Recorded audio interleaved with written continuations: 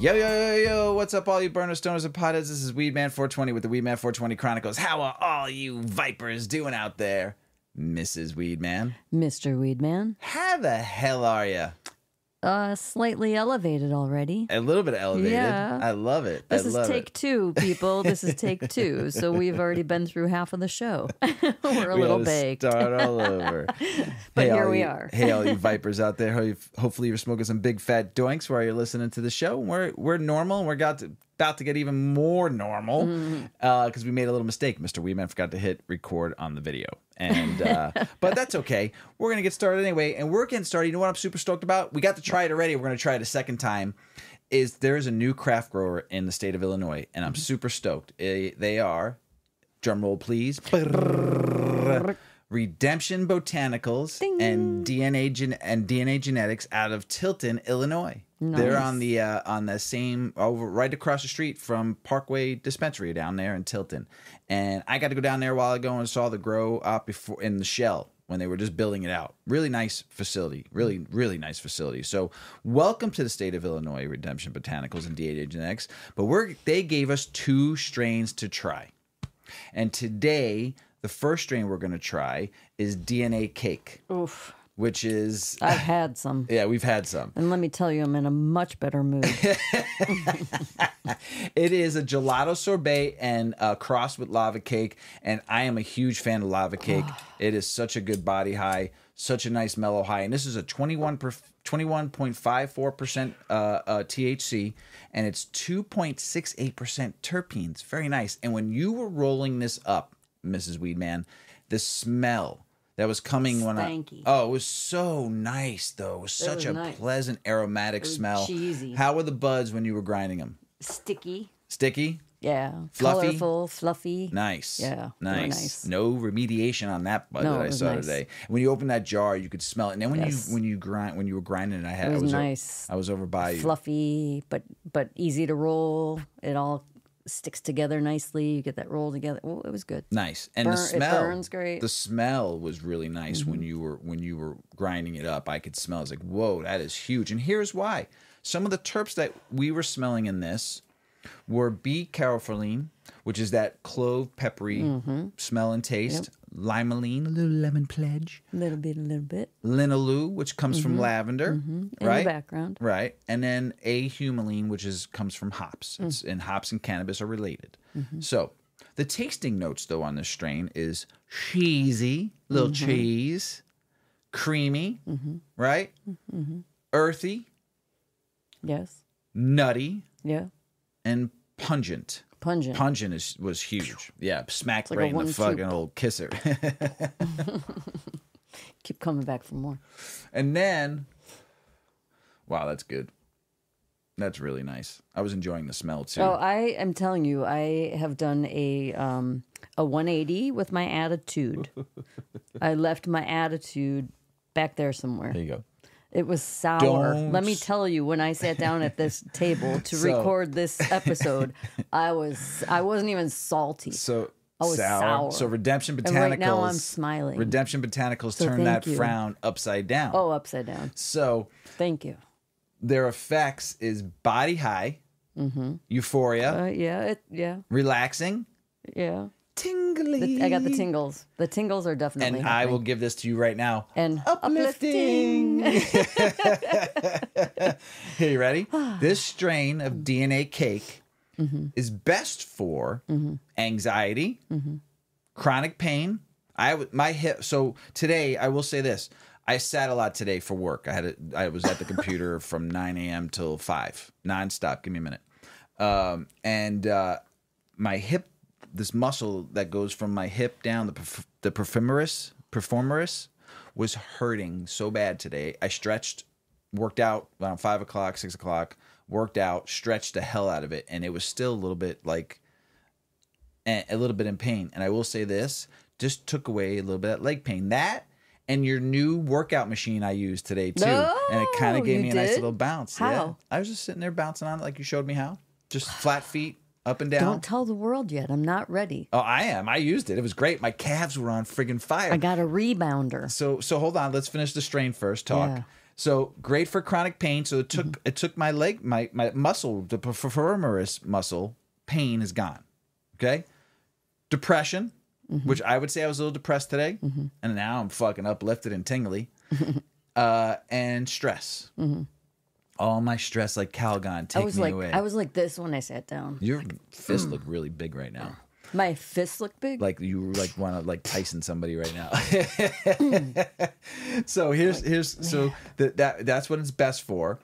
They'll be shipping the week of the 23rd this month, getting into stores by the 30th, on the shelves ready to sell. Hurry up, get there. Yeah, by the 30th and so early good. October. So, and I'm excited because we have a second strain we're going to be smoking from the next week. We'll talk about that in next week's episode. But welcome, Redemption Botanicals and DNA Genetics. We had a little mishap. Mr. Weedman forgot to hit record on the camera.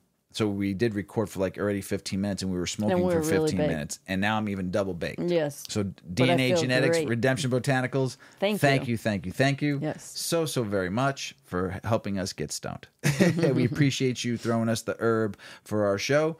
It is, oh man, I'm feeling just right right now. So all you bud tenders out there that are going to get samples of this, trust me on this one. This is very nice. It is very, very good. Smooth as smooth can be.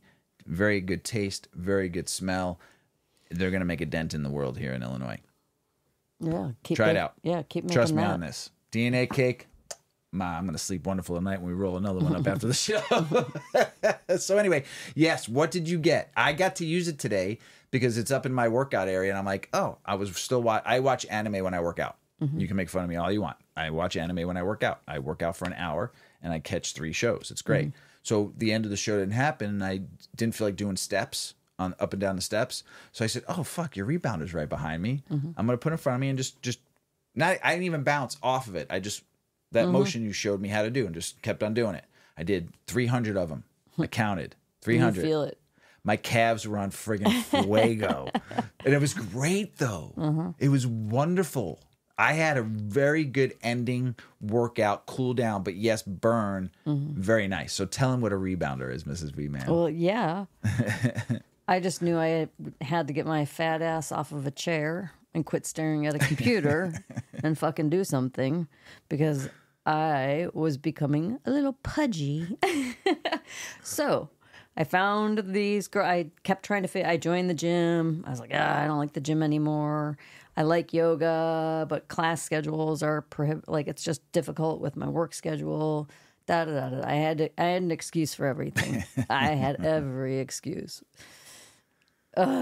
So between my excuses, my funky brain due to my medical condition and my stage of life and what I yada yada yada, I'm just, I got some cloudiness in the forecast, and What a chance of meatballs. sure, meatballs. That's right, a whole plate of mushy meatballs. That's how my brain feels. But I need to exercise. I need to do something. So I got a rebound. I find these girls, and I'm like, you know what? This is something I can do. So it's a rebounder because I needed something cardiovascular. I needed something movement and engaging and fast. Like boom, boom, boom, boom, boom. I wanted to be like 20-minute workouts, even if I did it a couple times a day. So this rebounder is like those little mini trampolines of the 80s. And they have a bar. They encourage you to buy this bar because it helps you do other exercises. And you can literally do head-to-toe exercises, engaging multiple like regions and muscle groups and fine motor muscles. And like it's very interesting. It helps with lymphatic drainage. It helps with digestion. It helps with all of these other things, but also with some weight mass, but a lot of muscle mass, but a lot of muscle definition, because you get those real striated kind of ballerina elongated muscles. It's these motions that are really good on your joints. And I have all this joint pain right now. So I got my rebounder, but I haven't used it yet. But Mr. Weedman did. It was, I am. We're getting. I don't care if we you just don't did, use it. like, I'm going to use it because we're I like doing- it. Well, we're doing some rearranging I liked in the it. house. It was great. And I needed to get situated. You could it's just more excuses. It's an excuse. I know. Fucking excuse. You know Shut what? up. It was Shut behind up. me. Shut up. and I'm going to get crabby It was again. behind me. Shut up. I'm up. You went on it. It was behind me. I wanted to finish the last 15 minutes I've of goofed watching the around show. on it. I did it. 300. And I wasn't even going that fast. I was just nice pace. Just had a good rhythm. 300 of them. Bang, calves. Calves are just going to go pow. Just bam. like It's just going to go good. Yeah. So I liked it. It was great. You should just do it. Get up in the morning and do it tomorrow do it. before you leave the house. Just do it. Stop making fucking excuses. I know, right? You've been wanting this So thing for fucking dumb. months. Oh, I know. So That's it's okay. So, why do we do these things to because ourselves? it's going to get used. It's like I'm going to use self-sabotage. it. I'm going to use it. So regardless whether you use it or not, thanks for the Why? new workout machine. Why, when we're smart enough to know better, do we not do better? The fuck? Thank you for the new workout machine. I just, Wow. I'm so comfortable in the struggle, man. I just need to get out of that. That's what you like. I'll have a story for you next week about my jumping. I'm psyched. I'm gonna get lean and mean. Fight machine. Thanks, Redemption Pew, pew, Botanicals, pew. for getting Mrs Weedman in a better fucking mood because this is going to be a fun show. I'm glad we had a restart. Refresh and restart or restart and refresh. How it All of came. it. All of it. But I wanted to talk about something. Oh, yeah. I wanted to talk about, What did we just talk about for so long? we talked a lot. We did. So Go ahead. let's some talk more. about social media. Oh, God. Yes. The nemesis. Let's talk about especially one in particular because it's destroyed a lot of good accounts and a lot of good peeps and a lot of good people in the cannabis community. Such a bitch. Instagram has destroyed so many good Fucking people. bitch. Myself Instagram. included. I lost an account, couldn't get it back. Now I'm so shadow banned I can't. When you type in okay, so here's the crazy thing. So before I even go into, I was talking to somebody on Monday night. And I said, "Oh, we're not friends on Instagram." He's like, "Oh, we're not." I said, "Do me a favor, go on, just type in Weedman 420." He typed in weed and nothing came up. Nothing. They just banned the word. Nothing. He was typing at weed, not even Weedman 4. He didn't even get there. I'm Just like, weed. I'm like, do you notice that nothing populates. that's populated with weed? He's like, that's crazy. I said, and I really didn't notice, but I noticed a lot of friends losing their accounts the last like 10 days. Yeah. Like 8 people that had really good accounts and really good content totally crushed. And I'm upset because we as the cannabis community, there's millions of us on there, whether you're just a smoker, toker, breeder, grower, influencer, podcaster, a brand like 8 Decades and many other, just someone that likes to just share moments smoking weed somewhere, or somebody that does reviews, whatever. There's a lot of us on there. Dispensary owners, dispensaries, cultivation, brands across the globe are on Instagram. And we get fucking so beat up. Non-followers never seeing us. It takes us forever to build a following. People have to share. I mean, I had 6,000 followers, 7,000 followers on the last account that I lost. Oh, I can't even get past 900. I got to nine.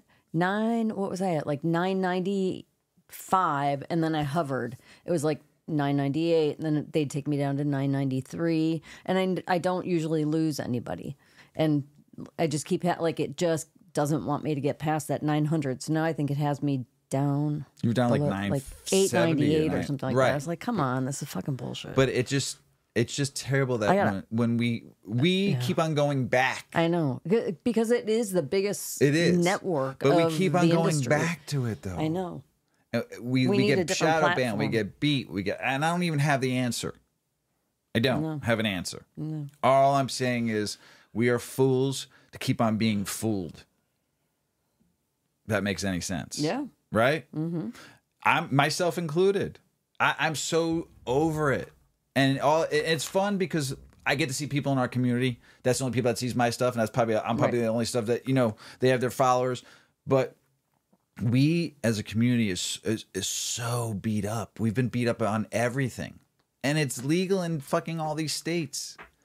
And just because it's not federally legal, you got 2 people running for president that are now so for cannabis. Yeah. Instagram, social media, just fucking Now they're paying celebrities to right. put out. Just let it go. Yeah. And here's the other thing. You are hypocritical too, Instagram. And here's why. You let, and I'm not being a rat. No. It has to be fair, on a fair playing field. Because if I can't post fucking something about cannabis, and they're trying to, I do a Sunday morning sesh. I don't even smoke anymore. I throw a positive message out every Sunday. Cup of coffee, doink in the head. Everybody go out there and live your life and have some fucking fun. That's my message every Sunday to everybody, because everybody should. I'm not even saying on Sunday, if it's not your day, fine, pick a day and do it. Right. You know? And I had to delete all of them. Because they won't show it to anybody. There's or they're gonna delete. They're just gonna stop your right. account. So I had to delete all those. I'm back to where I was. They actually want me to change my name. That's the last thing it says on the activity part. It says that still has a red exclamation part.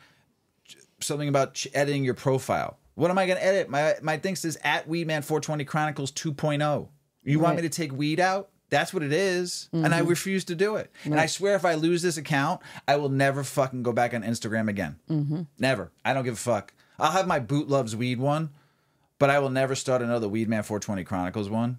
And I'll probably hardly ever go on. I have the Grow Hour too. So at the Grow Hour, which I don't post anything. Right. And I got some people that joined on there. And the only thing I post is one story when I do an episode. I don't post anything on anything about that account. That account you can find right away. That account I'll never lose. But I'll never start another Weedman 420 Chronicles. I just won't do it. Or maybe just do it and not even start one up. I'm just so upset that they're asking me to take off a positive message. Right. And I don't even talk about weed. Right. I say doink, and I'm not even smoking it. Right. And I can't even put a reel on there. They're blocking him now. It's fucking brutal. That's crazy. So now I'm just back to just doing stories and putting pictures of Yuki on a reel. That's it. That's all I'm going to do. But they'll probably ban that too because my name says Weedman 420 Chronicles. It's just horseshit. And we keep on going back to that. Yeah, we need a solution. I don't know who has it. Do we all just jump on Twitter and say fuck that or whatever the fuck it's called now, X, or is there another social media platform we can go on? But no one's going to go on it because everybody likes TikTok and everybody likes Instagram. We're all fucking just those are, dialed into it. Facebook here and there. You go on fucking Snap here and there. Some of the other platforms, but I don't go on them all the time. I don't even post anything. I go see other friends who I may not have in other social media because they don't use that one because they don't like that one. Right. So it's just foolish. It's so foolish that we let somebody that doesn't even want us. They don't even want us on their platform, but we all go back. But if we all left, because you have all now these big cannabis companies, big hemp cannabis companies. Facebook is more friendly to cannabis. Yeah. Why don't we all just shift over to Facebook? Because nobody likes Facebook anymore. I know, but if they let us, if it allows us to expand our platform. I know you can go on LinkedIn, but fucking LinkedIn, it's just good for one thing only, and that's finding a job. That's it. It's the only time I ever go on LinkedIn if I find a job or if I just, It's just a bunch of cheerleading. It's just... You did a good job. You're amazing. It's just another platform, You're next level. Bring it back. So it's just a conversation that I know we all need it, or don't we need it? I don't know. I just fucking hate it because it just bleeds me dry that I can't post something positive. And I was gonna be fucking bad. I'll do this in the algorithm. You'll move up in the fucking thing, or pay me to fucking move you up in the numbers. I'll get you 25,000 followers for $5 a follow. I'm like, oh my God. Go fuck yourself. The 1,000 people I have on there are people that I met personally, or someone I knew along the way, or somebody I met through somebody. I think that's more personable than having 5 million people I don't even fucking know. That's just my opinion. If I get to 10,000 people that I've actually met, or I met through somebody and they fucking shouted out and said hello to me, I follow it. Fuck it. I don't give a fuck. I ain't looking to be some fucking influencer I got to post every 5 minutes of my life on there. I just like it because it's fun. And I talk to people. Right. I have chats, I have a fucking group, the Vipers, we all go on and we talk about growing, and we get left alone. It's just like 25, 30 people. And I always tell people, if you want to come on the Vipers channel, let me know. Just friend me on fucking Instagram and join our channel. You'll learn a lot. That's the stuff I like about it. Yeah. Community. Yeah. some of this shit is just makes me want to fucking vomit that we all spend. So much of it is just impersonal.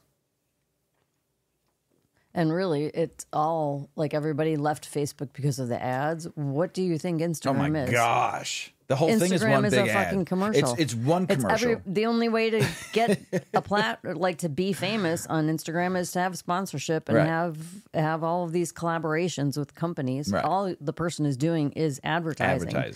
In their cute little picture in their truck on the beach. Da da da da. You know, Right. Like hover over it. Oh gee, the bathing suit link. Oh gee, the Jeep link. Oh gee, the dog link.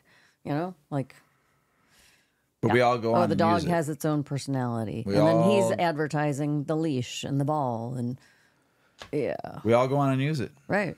And we're all suckered into all of it. I'm one of the suckers. Right. I'm one of the suckers. So I'm not. There's more to life than Instagram, and if they don't want us, the question is, why do we keep on going back?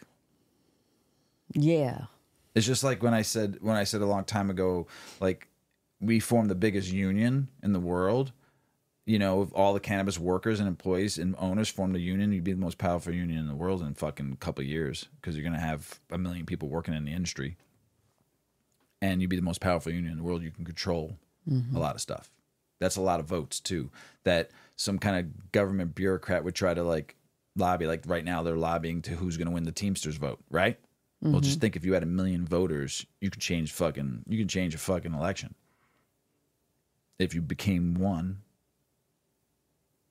think about it. And also the same thing on Instagram. There's probably 100 million fucking cannabis fucking burners, stoners, and potheads, maybe more. I have an idea. I couldn't even tell you. Don't write it down. Don't write it down? No, write it down. Don't say it out loud. Write it down. Excuse me for a minute. I'm just telling you all that we keep on using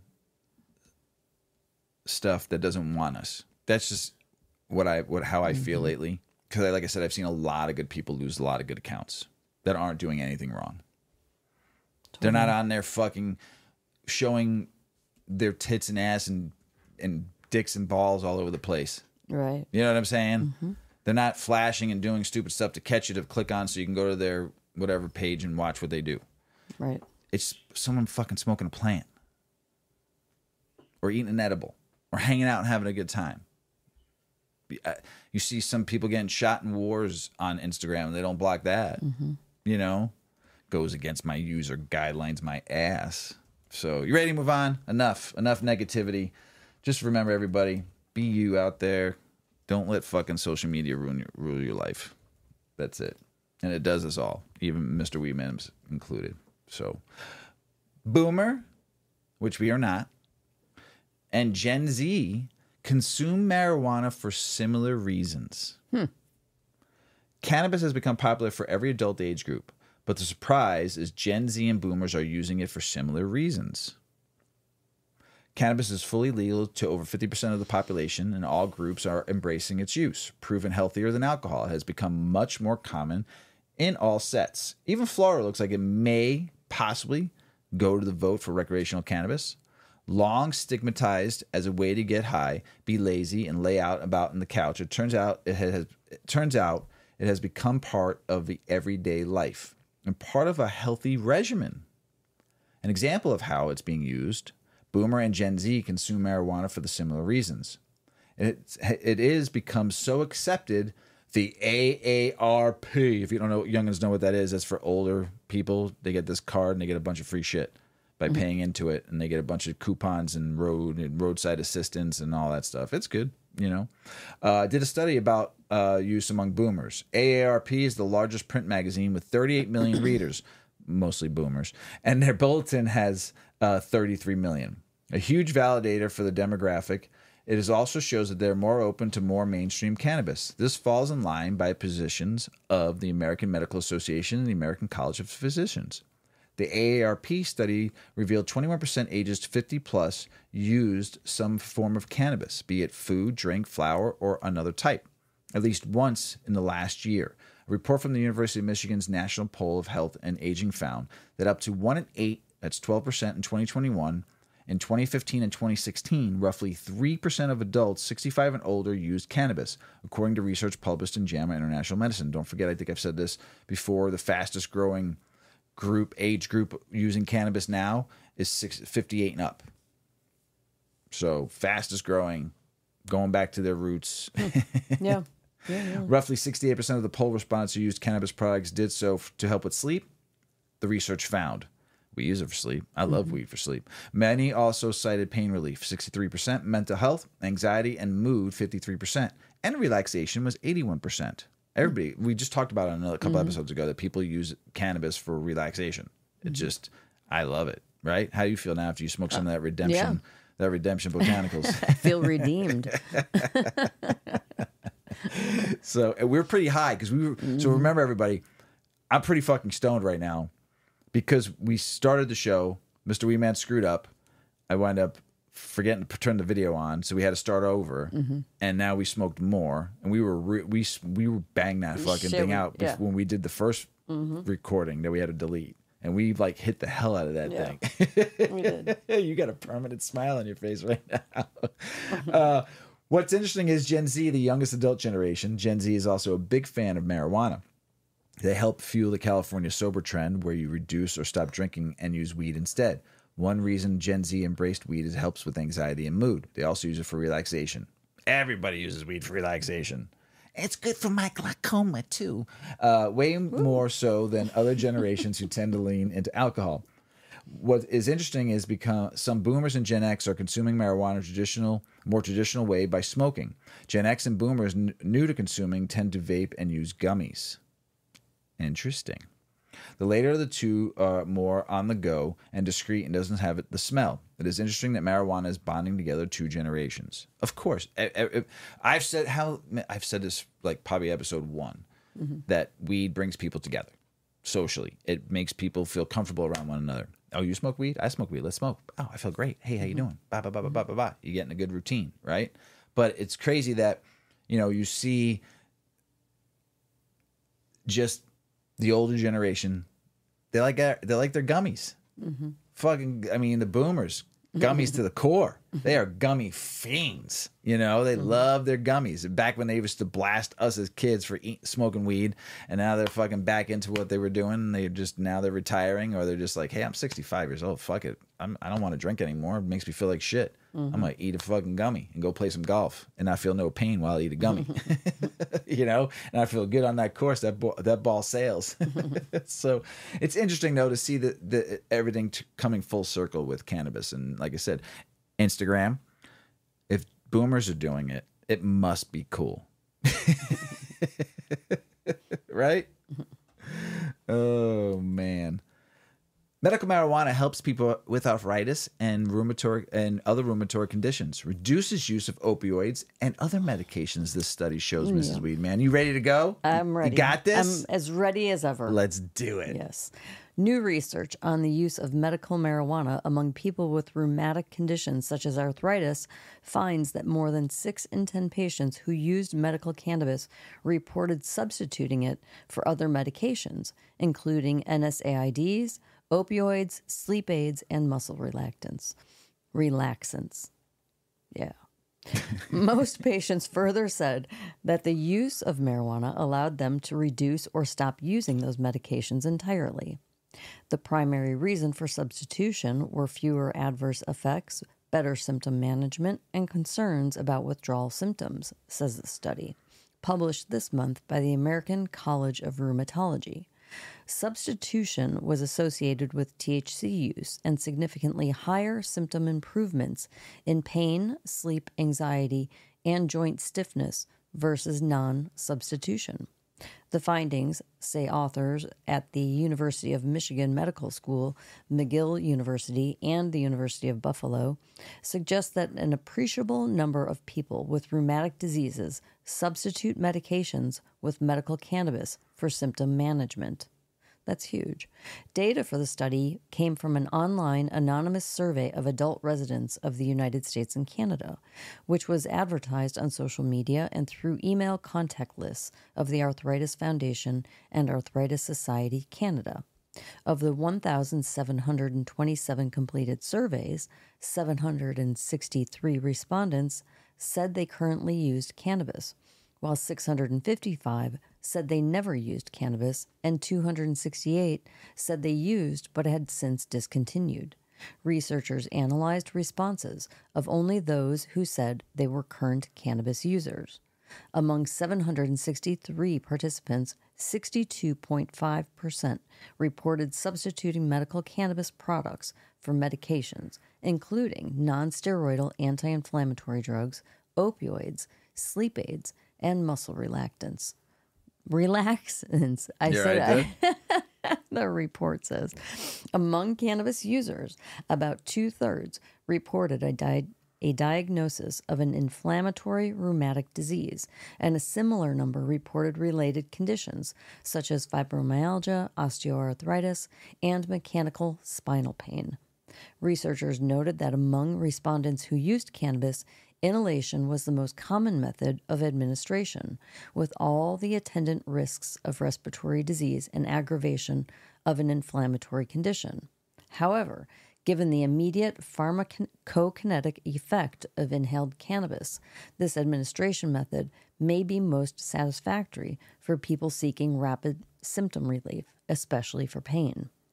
They also noted that THC-containing products were the most commonly used, writing that it's plausible that some individuals may require cannabis products containing at least some THC for effective pain management, a point that should be explored in future studies.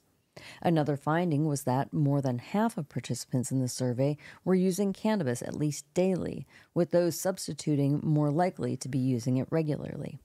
This pattern of use, wrote the authors, supports the notion of daily continuous symptoms that need continuous management.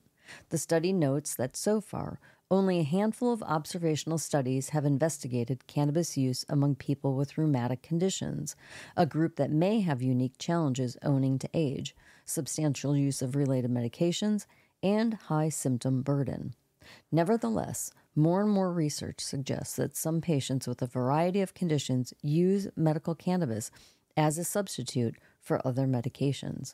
A recent study in the Journal of Nurse Practitioners, for example, found that medical cannabis was associated with reduced prescription drug use and improved well-being and symptom intensity among adults with anxiety, depression, insomnia, and chronic pain. Prescription medication use decreased significantly after medical cannabis use, that report said. Health characteristics and symptoms intensity improved significantly after medical cannabis use. A separate study of more than 500 military veterans published last year found that more than 90% who used medical cannabis said that it improved their quality of life. Many also reported using cannabis as an alternative to over-the-counter and prescription medications. Other research published this year found that older people who use medical cannabis experienced considerable improvement in health and well-being, and that access to cannabis moderately reduced opioid prescriptions, a result indicated by several other studies in recent years. Earlier this summer, a new federally funded study found that cannabis helps people with substance misuse disorders stay off of opioids or reduce their use, maintain treatment, and manage their withdrawal symptoms. Anecdotally, pet owners have also been using cannabinoids for years to treat rheumatic conditions like osteoarthritis in dogs. Yes. Yes. It's good that we're getting more and more research done. Mm-hmm. Finding out more. Yeah. I'm stalling a little bit.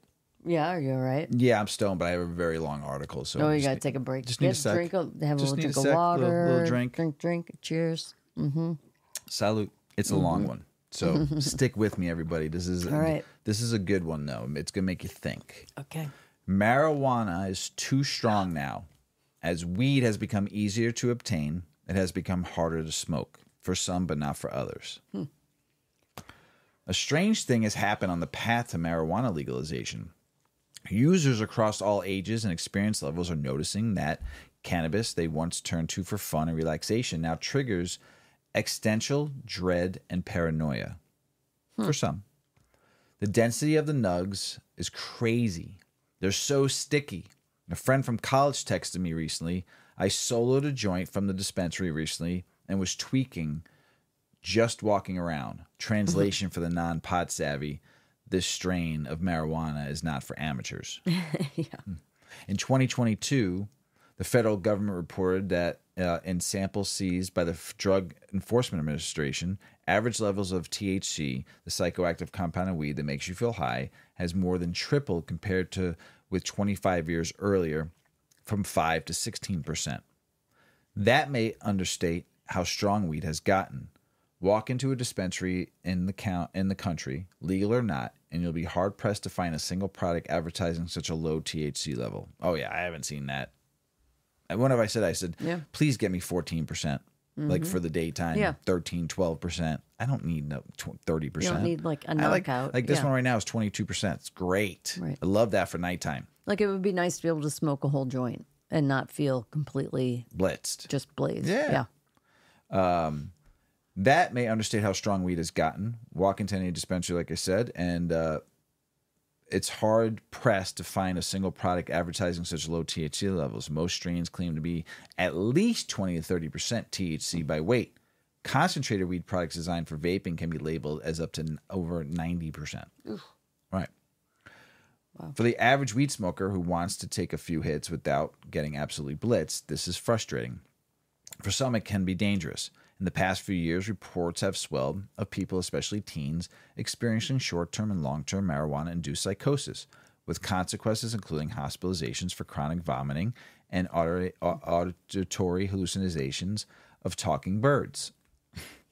People's studies have drawn a link between heavy use of high-potency marijuana, in particular in the development of psychological disorders, including schizophrenia, although a causal connection hasn't been proven yet. So before I move on, I've said it in past episodes, there's a lot of new users. And if they're starting off with a medicine that's 25, 30%, or infused joints that are 44 to 60%, or a donut hash hole that could be that high, which is a beautiful thing. Even one hit could knock them out. They're not understanding it. They're not being Yeah. educated enough. Or they take a 25 milligram edible that their friend made. Their friend went to the dispensary and got, oh man, I got this great weed. I went to the dispensary and bought some. Most of the time, most of these people aren't even talking about THC percentage. They just smoke it. Or a dose. Right. If it's an edible. Right. They're just consuming. They're just eating it. Right. A lot of people. There's some educated people. Yeah. But there's a lot of uneducated people. Like someone would be very easily told to go, like if they saw the candy was 5 milligrams and they said to their friend, like, how many should I take? And the friend's like, oh, I ate like 4 of them. Have a few. Done. Right? Then that person's New done. user. Right. They're never going to use weed again. They're going to throw up like fucking crazy. I'll never do edibles again. I had the worst experience. I'm not saying that weed has weed for some people. Weed needs to be in the 20s and 30s. You know, some people have been smoking so long, and some people need it medically. But for the new consumer that we want to come and enjoy cannabis, that are leaving alcohol or have never tried alcohol, but they've always wanted to try weed because they've heard nothing but good things about it. We have to be better as a community to make sure when we meet a newbie, somebody that's new to cannabis, somebody that has always wanted to, or even young people that are experimenting with cannabis in high school, there's still some that do. If they're not used to it, it's going to ruin them. And they can get sick because it's just like over consuming too much alcohol. You're not going to die.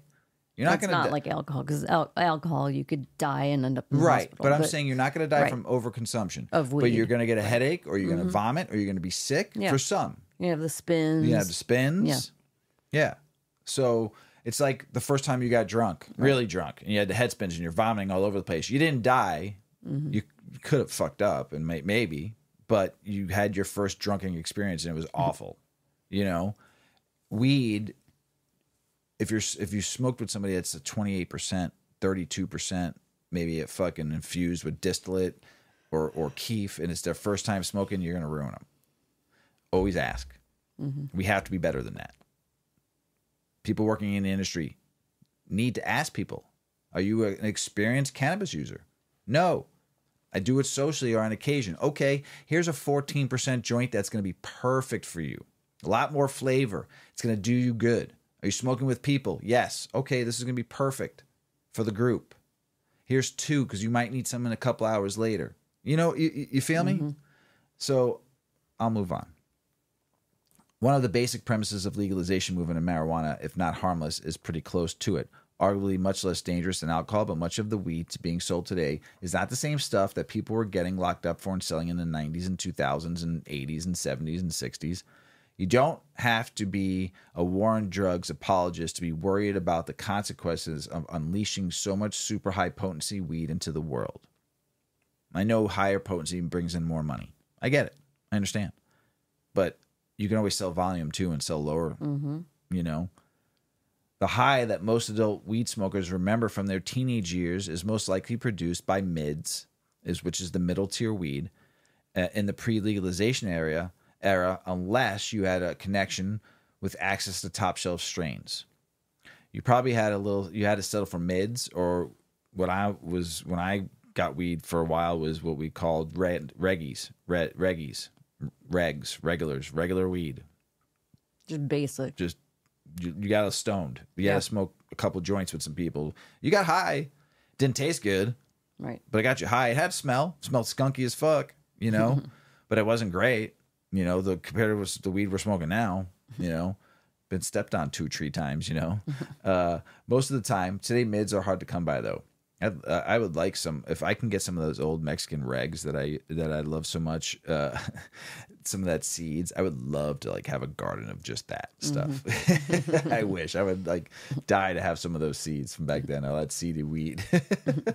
The simplest explanation for this is that the casual smokers who pine for the mids and reggies of their youth aren't the industry's top customers. Serious stoners are. According to research by Jonathan P. Coughlin, a public policy professor of Carnegie Mellon, people who support smoking more than 25 times a month make up the third of the marijuana users, but account for about 2/3 of all marijuana consumption. Such regular users tend to develop a high tolerance, and their tastes drive the industry's cultivation decisions. The industry is not shy about this fact. In May, I attended the National Cannabis Investment Summit in Washington, D.C. as a journalist, where investors use the terms high quality and potent almost interchangeably. They told me that the high THC percentages, the high THC percentages do well with heavy users. The dedicated wake and bakers and the joint before bed crowd, 30% THC, the new 20%. Oof. Ryan Cohen, a Michigan-based cultivator, told this writer, "Our target buyer is the guy who just worked 40 hours a week and wants to get high as fuck on a budget. Smaller producers might conceivably carve out a niche catering to those who prefer a milder high. But because of the way the legal weed market has developed, they're struggling just to exist. I would like to just open up a small little apothecary that I can smoke, that I can sell weed out of, and it's low dose flower from like 16% down, and have people come and understand weed and get the new consumer to understand. And then when they graduate, they go to the dispensary or they go, grow their own, whatever. But I'd love to do that, just to get people to understand, hey, it's not all about that 30%. It's about taste and quality, and 14% will still get you high, So that, where are we? Here we go. Across the country, MSOs are buying up licenses, acquiring smaller brands, and lobbying politicians to stick prohibition on home grow into their legalization bills. Fight for home grow, everybody. Don't let that state not do it for you. The result is an illusion of endless choice and the difficult of climate for the little guy. Minnesota's 15 medical dispensaries are owned by 2 MSOs. All 23 of Virginia's are owned by 3 different MSOs.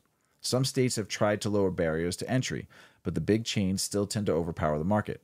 Notable exceptions are California and Colorado, which have a longer history with legal cannabis licensing, and where the markets are less dominant by mega chains. Despite the provisions of stores in some states and the apparent variety of strains on the shelf, most people who walk into a dispensary will choose from a limited number of suppliers that maximize for THC percentage. Give me a sec. Marijuana is still under the Federal Controlled Substance Act. States have been allowed to do their own thing, but the lack of federal legalization has meant a lack of federal regulation. In May, a Department of Justice official proposed rescheduling marijuana to Schedule 1 under the CSA, where heroin is, to Schedule 3, where ketamine and anabolic steroids are. That change, if it happens, will dramatically expand medical marijuana research and access, but won't affect the recreational market at all. If the incentives of the market point are even higher concentrations of THC, one path to milder varieties would be the government regulation. But legal weed exists largely in regulatory vacuum. 6 years ago, the colleagues of this writer observed that the lack of federal involvement in legalization has meant that marijuana products are not being safety tested like pharmaceuticals, measured and dosed like food products, subjected to agricultural safety and pesticide standards like crops, and held to labeling standards like alcohol. Very little has changed since this writer wrote this. Some states have limited THC percentages for serving for edibles, but the Vermont and Connecticut have potency caps on so-called flower, meaning the old-fashioned kind of weed that you smoke in leaf form. And that's when the Wild West of legal hemp-derived THC products, which functionally has no potency limits at all. So such a charge would ideally allow the federal government, particularly the Food and Drug Administration, the power to regulate marijuana in the same way they regulate other uncontrolled substances such as alcohol and tobacco. By overseeing packaging, advertising, and distribution, sellers could be required to create a clear standardization nutrition fact-style label that indicates true THC percentages, recommended dosages, and professional suggestions for what to do in the case of a bad high. A full descheduling would also shorten the research knowledge gap, because private marijuana companies could run FDA-approved tests on their products and develop modern regulatory strategies in align with public health officials and standards. The history of the drug enforcement in America was one of discriminatory, draconian enforcement, but the shift toward legal weed has tracked too far in the opposite direction. If the marijuana is to be sold legally, consumers should know what they are buying and have confidence that someone is making sure it is safe. If we can agree on society that's getting high on weed shouldn't be illegal, we can also agree that smoking weed shouldn't involve disassociating at a house party or running into the middle of the snowstorm because you think imaginary bad guys are after you. The sad irony of legalization is that as weed has become easier to obtain, has become harder to smoke for some, but not for others. It made sense, and it needs to be talked about, and some people might not like it, what that writer wrote. But I agree in some ways. It's a ways we want everyone to enjoy cannabis. We don't want people to have bad experiences on it. We want them to understand it and learn and be educated about it. And that's us better listening to podcasts, reading, going to events, talking to your bud tenders, talking to the brand ambassadors, people in the industry, getting to know cannabis if you want to come in and start enjoying it. Just like it's just if you want to do it more than just once a year kind of thing, or you want to do it every day, or you want to do it more, just you gotta learn about it. Just like be educated. So, latest cannabis challenge throws convention out the window. Tell us about it, Ms. Weedman. Oh yeah. There's no doubt that smoking anything has risks, cannabis included. However, certain steps can help mitigate the hazards and potentially enhance your experience at the same time. As a heavy cannabis consumer, I've been smoking flower multiple times a day for years. While I've thankfully avoided any physical problems thus far, I will admit that weed has been hitting differently. I've always been an anxious person, but lately things have been out of control. Many times smoking or dabbing triggers a panic attack. It's a frustrating thing, not to mention uncomfortable. When I heard that dry herb vaporizer brand Storz & Bickel was launching a smokeless September challenge to measure the benefits of their wares, I was intrigued. The documented health risks associated with smoking weed, particularly those related to anxiety and mental health, are some of the main drivers of the campaign. I've tried many dry herb vapes in my time, but now there was a real purpose. As a physician and harm reduction advocate, my goal is to help people consume in the safest way possible, said Princeton-based psychiatrist Dr. David Nathan, in a press release from Storz & Bickel. Inhalation of dry herb flower allows for the fastest absorption of cannabinoids, enabling consumers to quickly and efficiently reach their optimal intake without overdoing it. The concept of being able to enjoy cannabis without getting too high and potentially going into a spiral drew me in. Back in the day, I pretty much only consumed cannabis using my volcano, and I felt great. Perhaps taking a combustion break would be an interesting experiment in my new hyper-anxious reality. Stores in Bickle are working with several cannabis influencers. A lot. On the Smokeless September campaign. Yes, they are. I am not one of them, but I decided to play along since I'm legitimately interested in and how this may or may not help me. I also knew I couldn't commit to an entire month of only hitting a volcano or handheld venti, but a week of vaping only would probably work. It's very possible that switching to a dry herb vape won't make any difference in my paranoia, but at this point, I'm willing to try anything. And either way, I'm sure my lungs will appreciate it. Yeah. We have seen over the last week or so. So many. They're either using the volcano or they're using the little handheld vapors. And I've been wanting to buy one for a while because I want to keep one up by our bed. Yeah, up by our bed. So, but I love our volcano. I take it with us on every event. People get to try a volcano. They're great. I mean, they are so much fun. Doing bags are great, and you really get a really true taste of flower. Like especially if you do low heat and you're just burning for terpenes and not really burning for the THC to get high off. If you really burn it low, like look at around 6. No, I would even go even lower. Yeah. If you just want to taste more terps, I would go like 300. Because some terps burn at like 180 to 220. Right. So you want to get a little high, but usually when we're doing our events, I usually keep it around 556 because I want people to really taste the flower. And like I said, I always tell people, I'm like, you're going to get high, but this is not meant for you to get faded. Wacky. Yeah. Right. This is meant for you to taste the true form of cannabis. And like I said, it's been great to see people doing the September vape, whatever, September smokeless September, right? Yes, that's it. Sleepless in Seattle. You got it. But it's good to people to try it out and see if, a month is a long time, especially if you're an everyday fucking rocker, and you're just burning dubs all day, I mean, that's tough to switch and go right to a fucking vape. You're going to carry that fucking 5-pound volcano with you everywhere you go in your car. You're going to hook it up into your cigarette lighter, fucking doing bags out the fucking window and shit. I know it's a little handheld, but some people got the volcano instead. They might not have got both. So if you're an everyday smoker and you smoke while you're driving, fucking people will be watching you fucking blowing bags out down fucking the Ryan. Oh shit. No, but I do enjoy a good volcano bag. They're fun. They're really fun. So cannabis testing. We've read articles about testing, and we've read articles about bad testing in companies. We actually had a company on very, very early in our podcasting days, and to hear that there's always some shady shit going on, So, but here, let's talk about the U.S. state regulators are ill-equipped to stop laboratory fraud. Many analytical chemists in the U.S. cannabis industry are fed up after years of telling state regulators that some laboratories falsely results to please their clients. We've heard this before, and we've talked about this on the show before. Many cannabis testing laboratories that have been trying to do the right thing are going out of business. Sad. Honest labs say they are losing clients to bad actors who inflate THC concentrations and ignore mold and pesticides. If an honest lab fails a product, cultivators typically stop using that lab and find one that's willing to fudge the numbers some labs claim. Terrible, terrible, terrible, terrible. The issues cover stories about the persuasiveness of the lab shopping problem in the U.S. cannabis industry.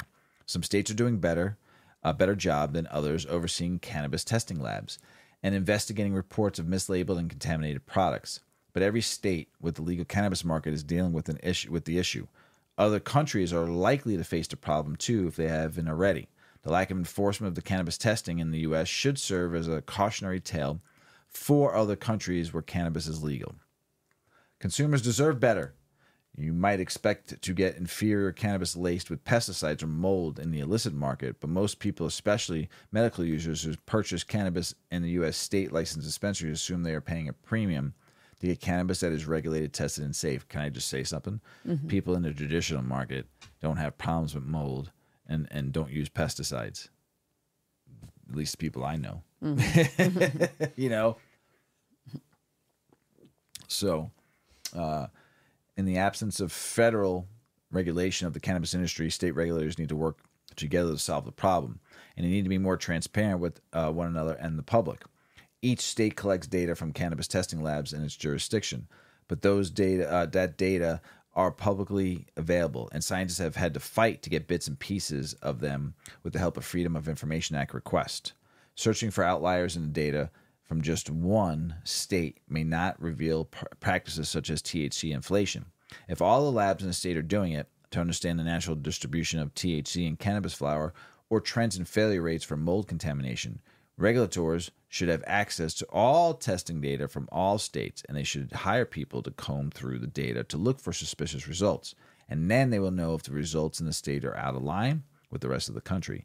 That's why you fight for home grow in your state and you learn to grow weed. Or you find somebody that's a home grower and you go in with them, help them buy their equipment, help with their plants, and then you split the booty. Then you don't have to worry about this remediated, pesticide, moldy, lying weed. Lying. That weed be lying. Laboratories that play by the rules are tired of waiting for regulators. They should not have to take the matters in their own hands. But that's what they are doing. In California, 2 labs sued 13 others claiming they inflated THC percentages or failed to detect contaminants. The owner of one of the plaintiff labs says he and his family now face death threats. In this day and age, you can't even run a business without facing death threats in the cannabis industry because people want it to be legit. Other lab owners who have spoken out about contaminated cannabis say they too fear for their lives now, for protection, and ex-military friends to accompany them when they are in travel. That's fucked up. Millions of people stand to benefit from clean, good quality cannabis. But before that can happen, the testing industry needs to clean up its act. Regulations should enforce good laboratory practices and randomly sample products being sold to consumers. Cannabis use already has a lot of stigma. We don't need to fake lab results making things worse. Great article. Told the truth and nothing but the truth on that one. Proactive cancer therapy trudges down the road to federal approval. Yes. Tell us about it, Ms. Weedman. Yep. Data suggests that 2 million people will be diagnosed with cancer in 2024. There are multiple kinds of cancer, some more aggressive than others, and also various treatments.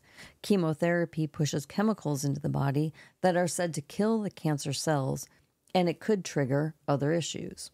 One treatment for postmenopausal breast cancer patients is aromatase inhibitors. Unfortunately, they often have debilitating side effects. Luckily, the City of Hope and biopharmaceutical research company kicked off a clinical trial to learn how cannabinoids might help. Cancer treatment side effects can be horrible for patients. Those going through chemotherapy are often exhausted, vomiting, and basically feel like they are benignly pumped with chemicals. Severe joint pain is common among postmenopausal women who have a certain type of breast cancer. This cancer uses estrogen to grow. Estrogen levels decrease during menopause. Therefore, these patients often develop severe joint pain. The pain can be so intense that many stop taking the medications. There is no current treatment for this type of response to aromatase inhibitors. That is why the biopharmaceutical research company developed a new potential drug made from cannabis. Cannabis-derived therapeutics are one of the most promising treatments to address undeserved pain conditions. They have developed a proprietary therapy with unique properties to address joint pain in breast cancer patients taking aromatase inhibitors, said George Hodgin, CEO and founder, in a press release. City of Hope is in phase 2 of the cannabis pharmaceutical clinical trial and celebrated the first patient receiving a dose last week. The placebo-controlled study aims to learn about joint pain efficacy, adverse effects, safety guidelines, and potential changes in physical function.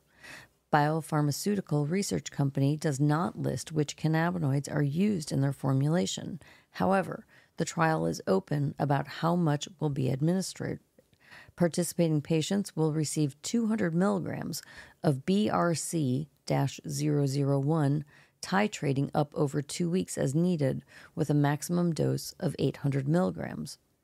This research to alleviate or eliminate side effects such as joint pain is part of City of Hope's commitment to provide compassionate, individualized care. Lead investigator and City of Hope Professor Lisa Yee, MD, said in the release. We hope this work will yield innovative, FDA-approved therapies to help patients complete their life-saving treatments. The Phase 2 trial will face one more step before it is available to the public. In Phase 3, researchers compare the potential treatment to standard treatments. Doctors currently prescribe over-the-counter anti-inflammatory medications for pain. This clinical trial indicates that the research community is starting to take cannabis seriously as potential relief for this undeserved group of patients. Cannabis may hold the potential for many medical applications. Unfortunately, until the plant is rescheduled by the Food and Drug Administration, learning will continue at a snail's pace.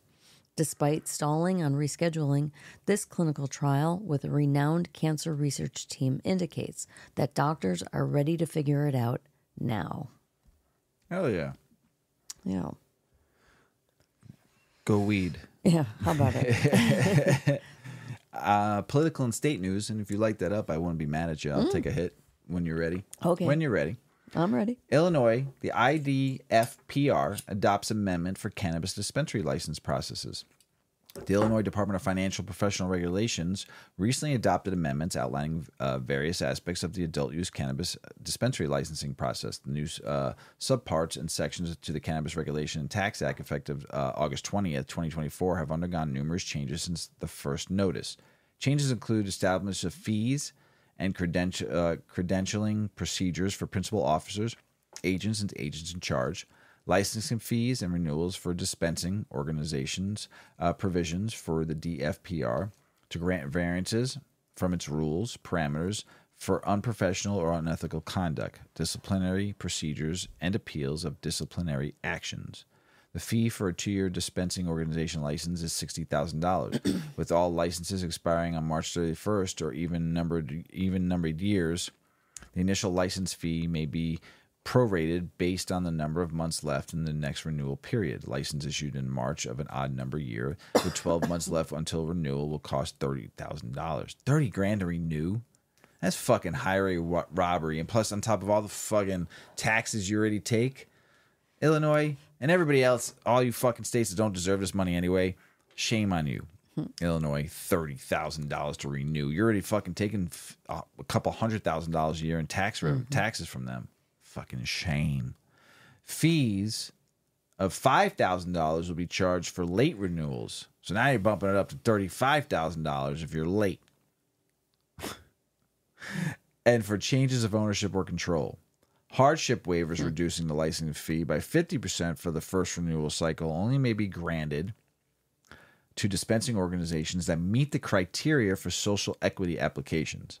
Individuals, family members, or residents of communities adversely impacted by past enforcement, health, and safety concerns, cannabis laws and regulations, ID verifications, safe storage, inventory tracking, and other matters, has also been added along with another subpart addressing changes in license for dispensing organizations, ownership changes, reorganizations, and reallocations, security requirements including signage, inventory control, destruction of cannabis and cannabis-infused products, and requirements for on-site consumption lounges have been added.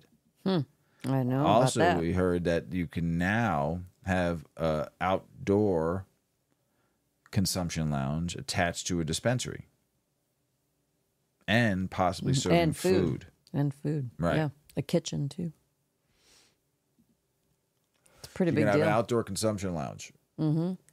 So it's coming along very slowly. And we know some people in the industry that have been fighting, helping promote that and get the laws changed here and there.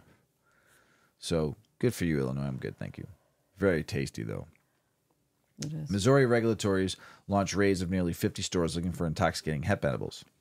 Marijuana companies file opening appellate brief in case challenging federal prohibition. Marijuana companies have filed an appellate brief to challenge federal cannabis prohibition in the U.S. Court of Appeals for the First Circuit. They argue that Congress no longer aims to eradicate marijuana, citing the shift in state-level legalizations and reduced federal interference. The legal battle began after a lower court dismissed their case, relaying on the 2005 Gonzalez v. Rock decision. The companies, led by attorney David Boies, hope higher courts will reevaluate the constitutionality of the federal cannabis restrictions. Government responses is due by October 10th of this year. Residents question continued flyover raids by sheriff's offices now that cannabis is legal. In Greene County, Ohio, residents are concerned about aggressive police raids and flyovers targeting cannabis growers despite the legalization of home-grown cannabis. Those operations, led by the local enforcement and state agencies, aim to enforce compliance with Ohio new cannabis laws, which adult use to grow limited plants under certain conditions. However, property owners like Chris Thompson argued that the law enforcement lacked clear guidelines, leading to evasive tactics. Oh my God. Many are calling for clear regulations to prevent unnecessary confrontations. So that they're doing flybys for maybe like 2 plants on someone's back porch or a nice little garden they have. And they might have, I don't know, I think it's 5 plants or 4 plants in Ohio, whatever it is. They're doing this county's doing flybys over people's homes because they're growing a couple plants. Mm-hmm. Ridiculous. Yeah. And that's taxpayer money being used to do flyovers. Don't forget they got to pay for those pilots, and they got to pay for those cameras, and they got to pay for those planes and the fucking gas just to fly over somebody's backyard. Crazy. This is cool though. Texas Democrat smokes blunt and bong in pro-weed campaign ad, just like Nice. that one person that was running in Louisiana that smoked a blunt during their campaign ad. A Democrat running for the Texas House of Representatives released a pro-marijuana campaign ad Monday that depicts the candidate smoking a blunt and a bong at the same time. Come on, does it? No, I'm just kidding. But they did do both, though. In one commercial? Did it sound look like I was doing something Yeah. really bad?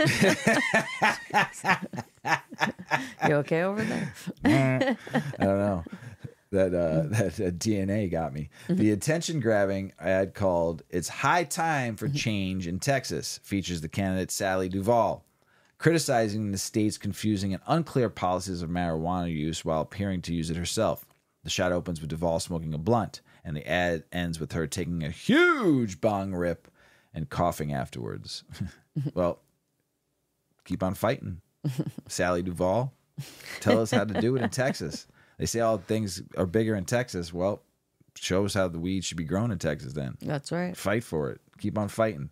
Do more bong rips. But now have some cojones and go to the state capitol where your probably office is at and have a bong on the table. And when someone comes in going, would you like a bong rip? GOP and Democratic state senators back Florida's cannabis legalization initiative in a new ad ballot where the vote looms. The two senators acknowledge that they don't agree on much or hardly anything, though legalizing cannabis is something they both can get behind. But Ron DeSantis, who opposes legalization, said the initiative is the result of the company Trulieve, which he is now calling it the weed cartel. Oh my gosh. Jeez. What is this? What is this, DeSantis? You actually have people coming across the table. Both Republicans and Democrats saying, hey, we don't like you, you don't like me, but we do have one thing in common, and it's good for the state. And that's cannabis. It's good sativa. for the people. And it's good for the people. That's more important. Right? And then you have also, though, because DeSantis is getting the old little handout from the hemp companies. Mm-hmm.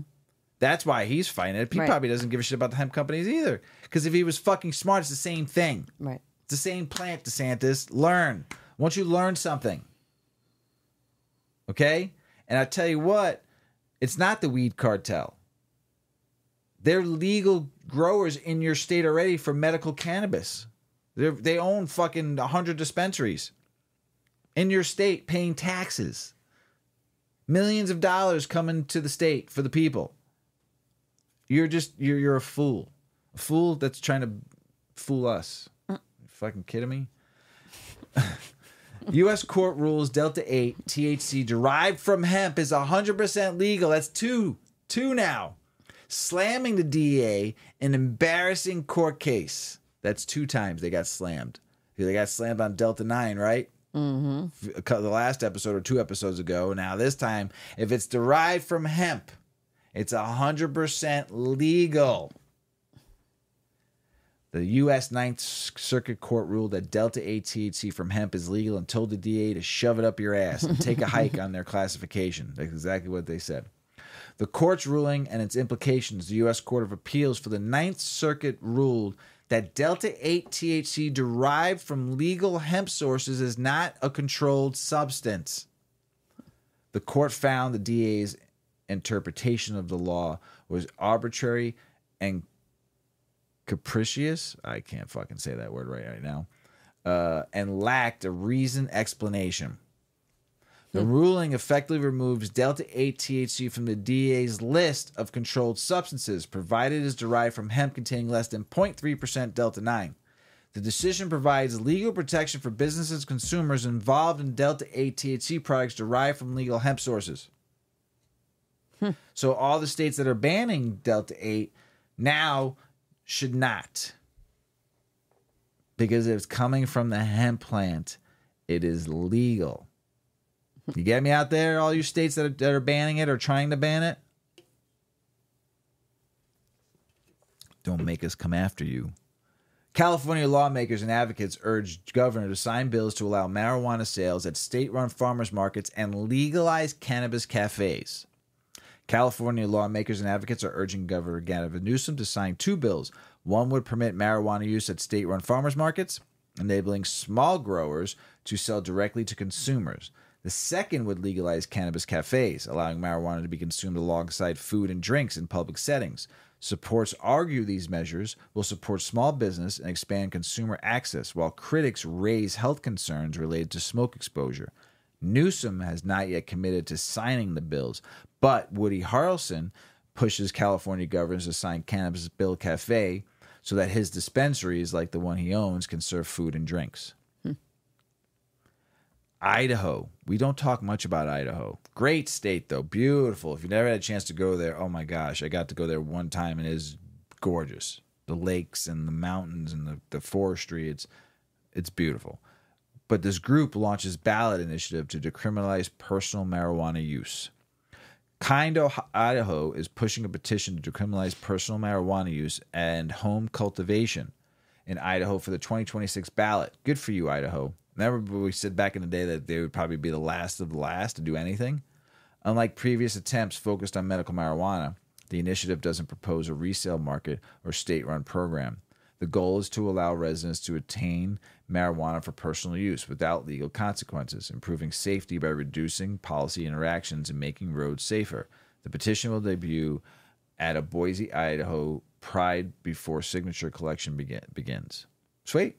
Love it. Let's go Idaho.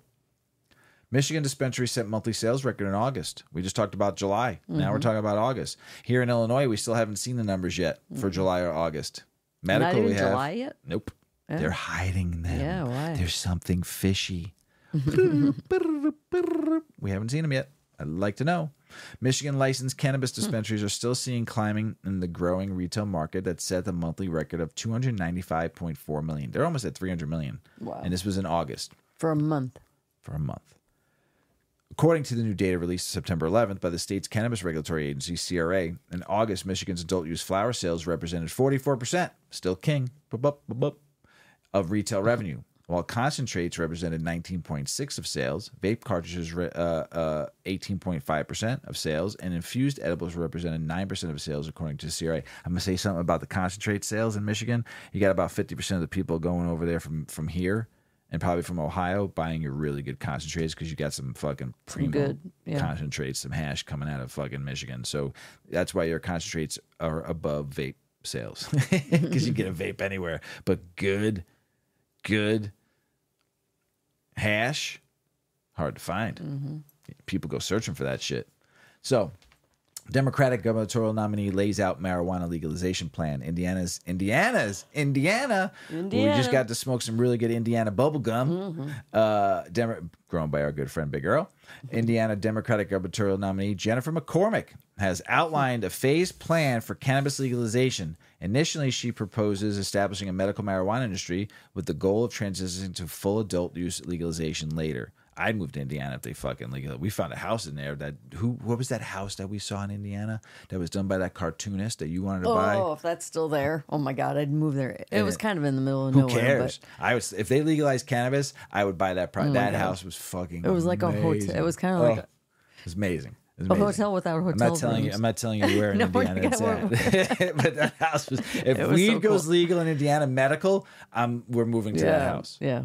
Oh, we're gonna open up a dispensary. Oh, that was so cool. It's so beautiful there. That property was amazing. I think it had like 60 acres of land or something. Fucking, yeah. You can come pick weed off my property. I don't give a shit.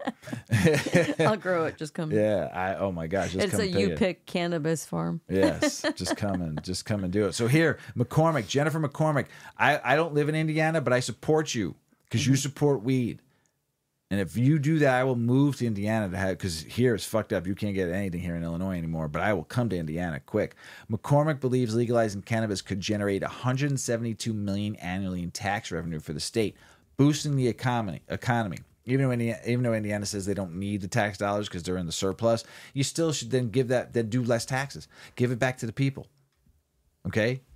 Start a fund for the workers, pension program. Do good things with it then. However, her opponent, Mike Braun, is skeptical about the plan passing the conservative-dominated legislature. Go across the aisle, shake some hands, kiss some babies, give some hugs. Do something, Indiana, because I want some Indiana bubble gum. And I want to move to that house in Indiana that we found because it's fucking beautiful. Mm-hmm. So, when Trump and Harris agree on marijuana legalization, you know the issue has gone mainstream. Donald Trump and Kamala Harris now support marijuana legalization, signaling it's a shift to a mainstream issue. So why Instagram? Since both candidates are talking about it, why can't you just let us be free on it? If your presidents are going to say cool, why aren't you cool, Instagram? You know, Trump's stance marks a reversal from his early anti-cannabis position, while Harris has evolved from opposition to advocacy. Public support for legalization has grown, with 70% of the U.S. adults in favor. 70% are in favor. Probably 69%, hey, what? Says they probably smoke weed out of that 70%. They want those votes. Right. There's a lot of us out there. Like I said, remember I said if you started your own union, it's 1 million of you eventually, maybe 1 million, 2 million, 3 million, 5. That can change the world. 1 million people can change a fucking system. So the piece notes that bipartisan backing for reform and economic benefits from legal cannabis markets, both politicians see the issue as a way to appeal just for your vote. That's all it's for. Don't forget that. But if it federally decriminalizes it and takes it off all the scheduling and you get your candidate to do that instead, to take it off altogether, game on, motherfuckers. Game motherfucking on. So if they want our vote, that's what has to happen. Yeah. So I don't know who I'm voting for because they're throwing the carrot. And I'm blind as what a horse on. Marijuana. You know? No. We should get something for this. They want our vote. Our vote matters. How many smokers of cannabis in the United States? 100 million? Yeah. 144 million smokers? That changes the fucking game. Now, say 50 million smoke every day. Well, let's say 10 million smoke every day and want to decriminalize, don't want to feel like they have to be fucking scrutinized and stigmatized and dictatized and pangdatized and fucked up something when they walk out of the house or they go into a restaurant and they smell like weed or they go walking past somebody. That you want to earn our vote? Start talking real issues for us.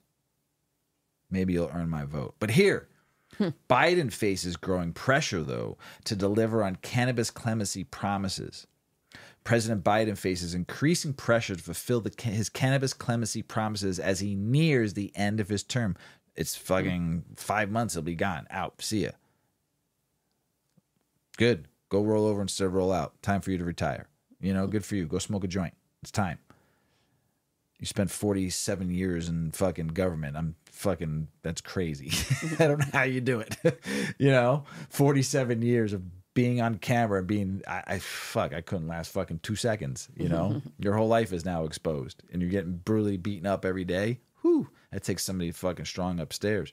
Maybe that's why he's got he's a little faded, you know, because you got beat up for 47 years. Your mind can only take so much, you know.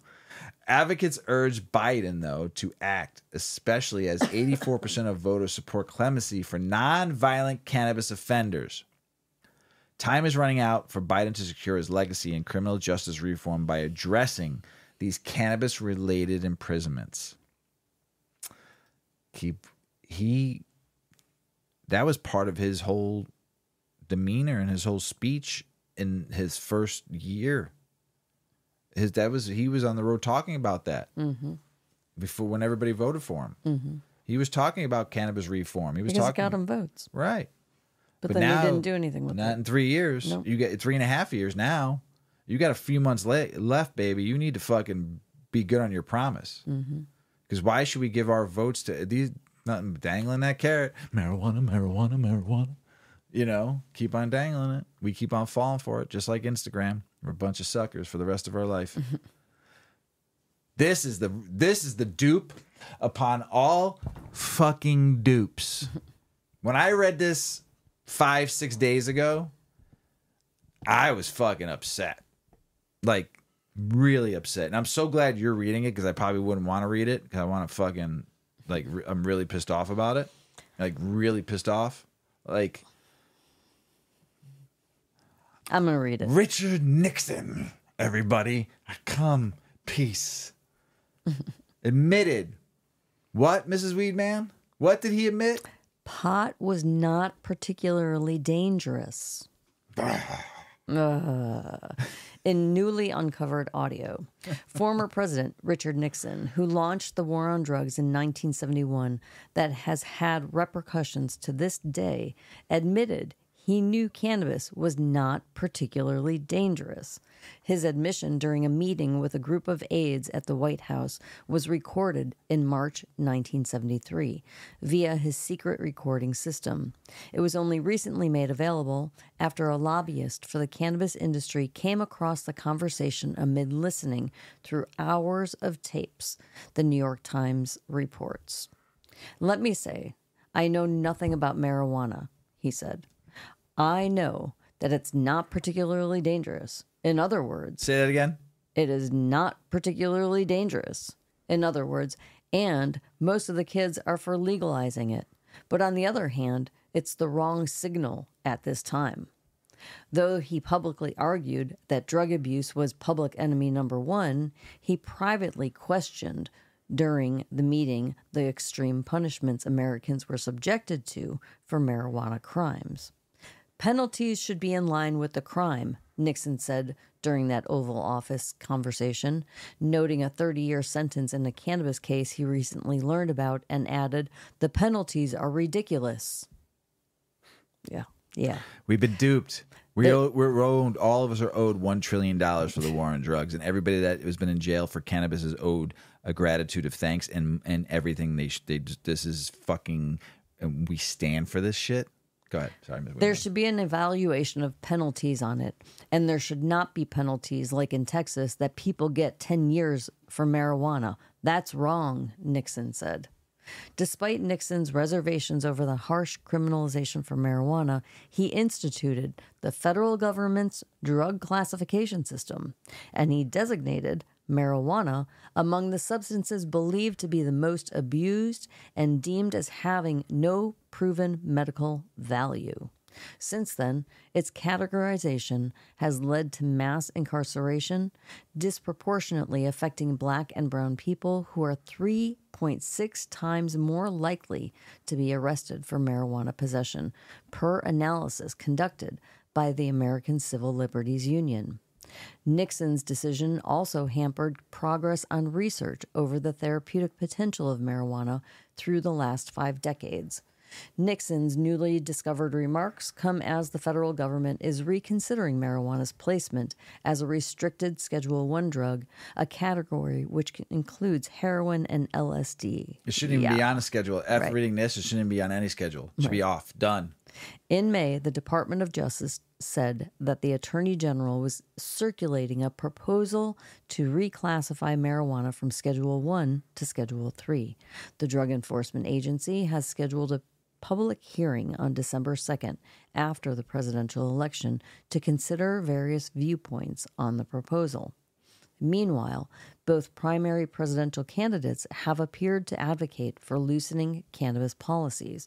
In an interview with Rolling Stone published in June, prior to Kamala Harris becoming the Democratic presidential nominee, the vice president discussed her comments that marijuana should not be a Schedule I drug.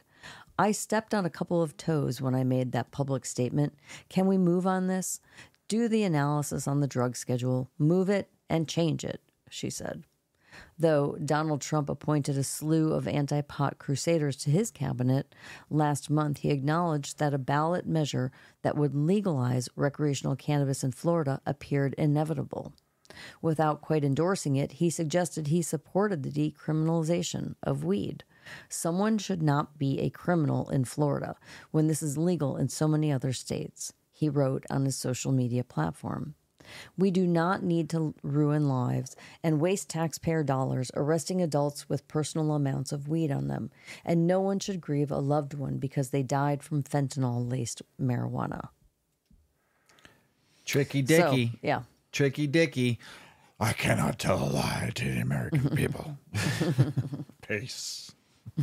It's not so dangerous. Yeah. Oh, my God. Crazy. When I read that article, Yeah. I was so mad, so angry. You don't even know how angry I was. And that's why I gave it to you when I was putting the episode together last night. I was like, this is all for nothing. All for nothing. All you had to do was just say, as a president, a leader of the country, you knew it was the right thing to do. You could have said, marijuana is not as dangerous as we all thought. We are going to take it off. We're going to put it under medical. But couldn't any president do that now? Of course. But he would have had to gone to Congress. He would have had to gone to the Senate. He would have had to fucking do a lot of different things to get it approved altogether. But I mean, he got the war on drugs approved. Mm-hmm. If he would have spoke highly of marijuana and had research on it, and had research back scientists going, this is not dangerous. Let's sit down and figure out how we can make this legal and as a crop in the United States. And we would have had, instead of 1970 to today, over how many years of the war on drugs since 1937, 86 years left now. But all of that, all the wasted money, all the wasted resources, whatever, we could have fucking studied it and tested and shown. We could have had one of the greatest stories of cannabis in lifetime, and every country around the world would have had it legal because everybody follows the United States. And then who fucking whatever. It's just terrible. Terrible that we have to read this now. And we as the American people, and around the world, because it's the United States' fault that fucking every country is against cannabis, and now you see some countries are legalizing because they know we fucked up. They're not listening to us anymore because we fucking sold the human beings something that was good, a good crop. We've been lied, duped, cheated, stole, hornswoggled, bamboozled by our so-called leaders. Marijuana, marijuana, marijuana. Dangling that carrot. More international news. More than $3 billion at stake. How regulatory red tape is holding back Australia's cannabis legalization. Patients in Australia most grew the Therapeutic Goods Association to access cannabis, with the majority of products being imported. The biggest challenge for local cultivators in Australia is the stringent regulatory framework. The illegal cannabis trade vastly outpaces the legal market, where prices remain prohibitively high, according to local sources. New studies back full legalization in the Czech Republic. A new study suggests that legalization of cannabis in the Czech Republic could generate significant social benefits, potentially up to $5.5 billion annually. The findings highlight in the economic, public health, and criminal justice improvement the full legalization could bring, particularly through tax revenues and savings from reduced law enforcement costs.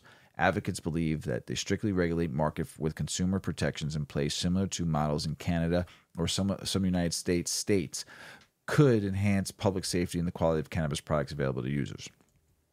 Man, other countries are going to be hiring growers from here, bringing them over there for lots of money. Italian lower house bans hemp products, a.k.a. cannabis light, sparking controversy and industry outrage. Italy faces backlash over new law banning low THC hemp flower, with critics likening the move to banning everyday herbs. Opposition parties warn the ban strengthens illegal markets and undermines legitimate business in Italy's hemp industry. Experts highlight the potential loss of 11,000 jobs and the law's possible violation of European Union competition regulations.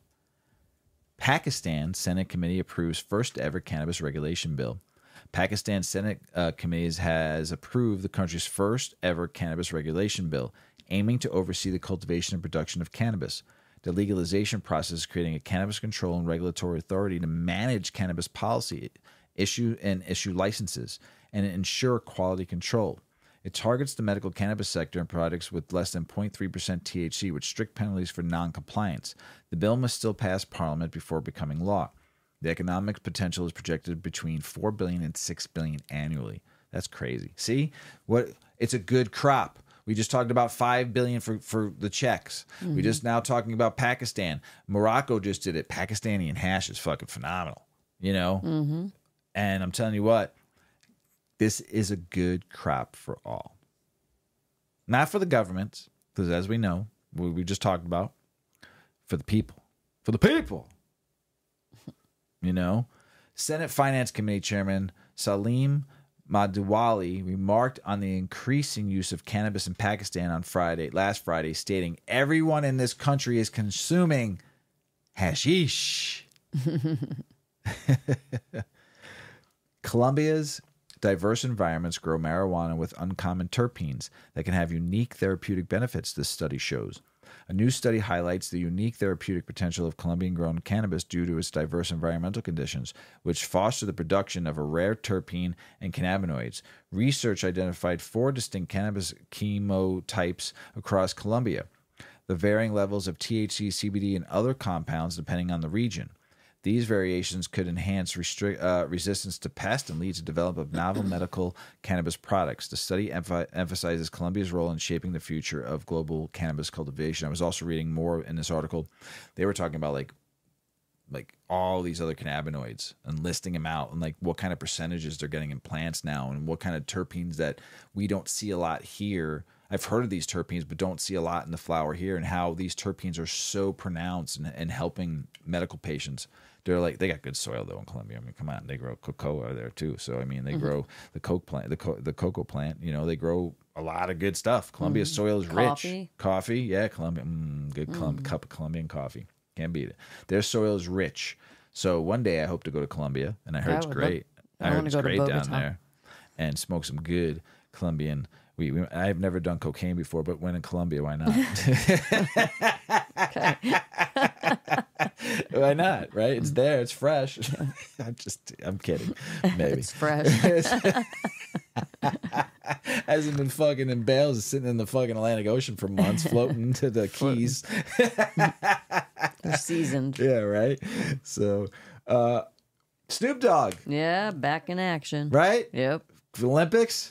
Now he's being tested on his blunt rolling skills. Yep. Tell us about him, Mrs Weedman. Yep. His skills were challenged by Kai Cenat, but he blew it out of the water. According to people online, Snoop Dogg is the unofficial patron saint of marijuana, although the gin and juice rapper has pretended to give up the sticky icky for a marketing campaign and even volunteered to temporarily turn his back on it for the 2024 Summer Olympics. Snoop Dogg and Mary Jane will never truly part. Streamer Kai Cenat, I hope I'm not saying that all wrong, but wanted to test the validity of these claims. In a video recorded backstage at the 2024 VMAs, Kai challenged Snoop Dogg to see how quickly he could roll a blunt. "Snoop, how fast can you roll a blunt?" asked Kai. Without hesitation, Snoop replied, "Before the song ends." The song in question was Shirley Murdoch's beloved 1985 single, As We Lay. Although neither opted to begin an official timer, sure enough, before the ballad could end, Snoop completed the mission. Back in 2019, Snoop Dogg revealed that he actually hired a full-time blunt roller. According to him, she's already rolled about 500,000 joints during her tenure. But don't get it twisted. With Snoop catching his first high in the 1970s and maintaining a habit, on average 81 blunts a day, he proved to Kai that he is never to be questioned again. He is the OG. There we go. There we go. Well, Ms. Weedman, how you feeling? I'm feeling like I'm going to have some more of that. know. I like it. I would like to thank Redemption Botanicals, our new friends. We appreciate you for donating to the cause, giving us this great DNA cake. Going to be out here in stores. Check them out in the week of the 30th of September and early October. Check them out. Find them at your local dispensary or ask your bud tenders. And bud tenders, get ready to get some samples of some good weed. You're all going to like it. So thanks, Redemption Botanicals, for taking care of us. Ms. Weedman, Mr. Weedman. that's the end of the show. Yeah. Have a good week, everybody. Easing out of summer and just flowing into fall. Enjoy it. Enjoy the fall. Enjoy the nice weather that we've been having though right now. This weather's been exceptional. Hope you all enjoy it out there. I'm just blowing it up over here. Everybody out the world, we love you. Thank you for listening. Thank you for the support. Hopefully we'll see you on the trail soon. As Paulie always says, smoke smart, puff puffing away. Puff, puff, pass. Check out our cannabis lifestyle brand online at 8decades.com. Our custom smokes and accessories are perfect for your coffee table, bedroom nightstand, or kitchen counter. They're designed for you to show them off. The Canna community is also loving our hemp and cotton blend t-shirts, sweatshirts, scarves, and hats, finished off with our 8 Decades logo. We've got some awesome long-lasting goods that will be your favorite for years to come. 8 Decades, because a 9th decade of cannabis prohibition isn't acceptable.